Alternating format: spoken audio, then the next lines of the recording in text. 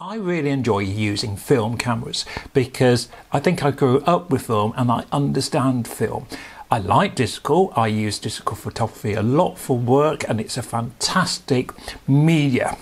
But I still like that sort of sense of knowing that you are using a material which is directly influenced by light and that you can go completely manual sometimes. And the other thing with film cameras, they often have a character and some cameras are very different. The camera I'm going to talk about today I have found to be quite a different experience and I wasn't expecting it. This camera took me completely by surprise. I've got several boxes with cameras and I sometimes forget what's actually in the box, and this box of compact cameras had this one in, AZ220 by Olympus. And I hadn't paid much attention to it. I think I thought of it just as a common or garden compact, and although it says wide angle on it, I hadn't actually looked in detail. And because most compact zoom cameras are of the range 38 to 70mm, something like that. Well, this one is actually 28mm to 56mm. So I would say that's a true wide angle camera. And I don't know of many compacts which have this range 28 to 56. If we take a look at the camera, it is quite bulky. It came out in 1992, which was, I would say, the height of the film compact. Digital is just creeping in, but isn't huge in 92, 93. I would say digital really took off in compact cameras about the year 2000, perhaps a tiny bit later than that. So the film market is still big when this was launched, but it's very different to the MUs and the other Olympuses out at the time. And in a sense you wonder, why was there such a need for a wide angle camera? And I think it's travelling, for scenic shots, for landscapes. I think there was a demand there. And if we take a closer look with the camera, we also see that we have a panoramic device on here, and this was at the time that Kodak came out with the advanced system, which again gave you that choice. And wide angle panoramic shots were very popular at this time. So let's have a look at the camera. It doesn't take the most convenient battery. I'm going to start with the battery, and we can see the battery there. I think they are the 123s, which are a little bit dear. Would have been nice if they had been AA batteries. If we turn it on, and we have the on switch there, we have the control of the zoom at the front, which again is a little bit different than most cameras at this time had a zoom there. So a bit different to have it there. And when I've been using this, it's not the most convenient, but you do get used to it. Loading a film is very straightforward.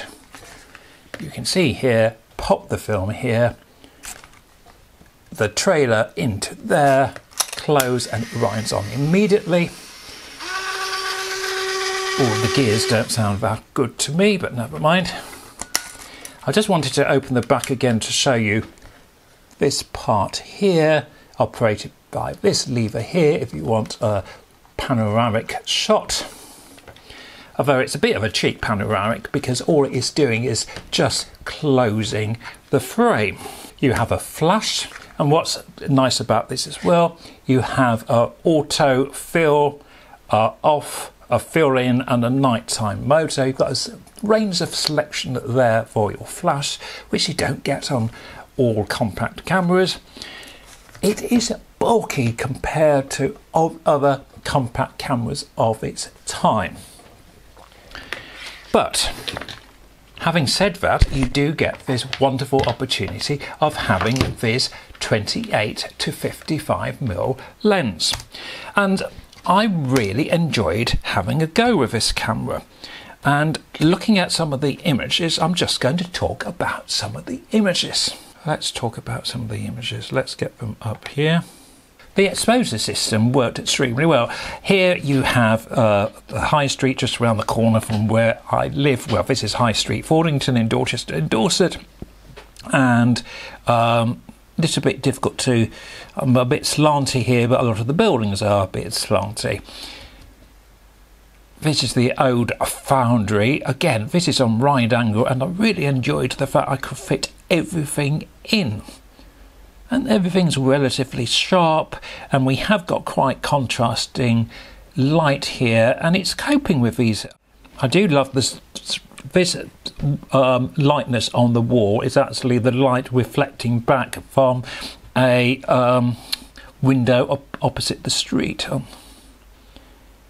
Unfortunately, the detail of the slightly precarious angle poise standard light is missed. It sort of fades in this photo of this house here, but I was slightly intrigued why someone should just leave this lamp outside.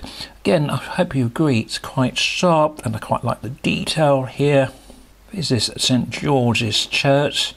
Again, we could have done something about those horizontals. See, I was wrong about the time. It's 3 o'clock, 10 to 3. But I quite like the shadows here, and again the format is nice. Walking down the hill, Fordington Green. Now this was where I've had to play about with the panoramic, but it looks to me like I might have it on about 50mm there.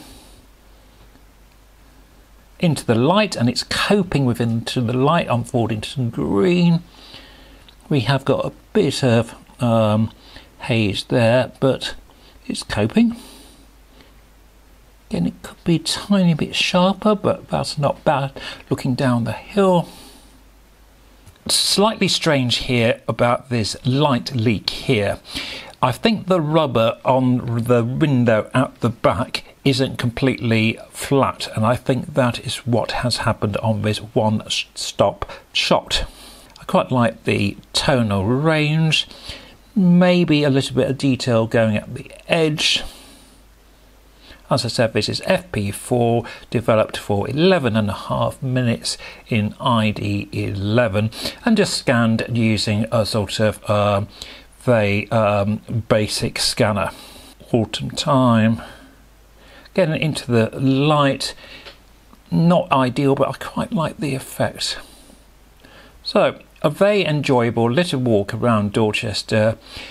Particularly nice to get the shadows of this late October afternoon.